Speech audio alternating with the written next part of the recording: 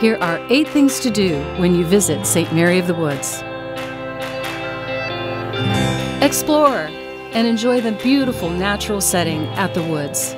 You'll find plenty of paved roads and paths that wind through our historic campus. Get smarter.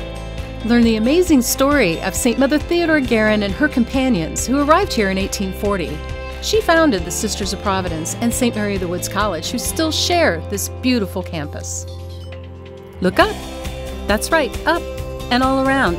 You'll see some amazing buildings, many of which are now listed on the National Register of Historic Places. Breathe.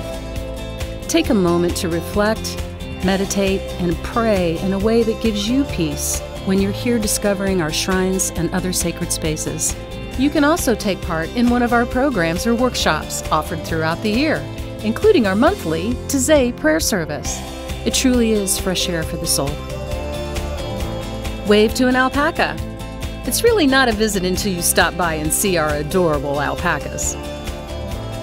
Get in a little retail therapy.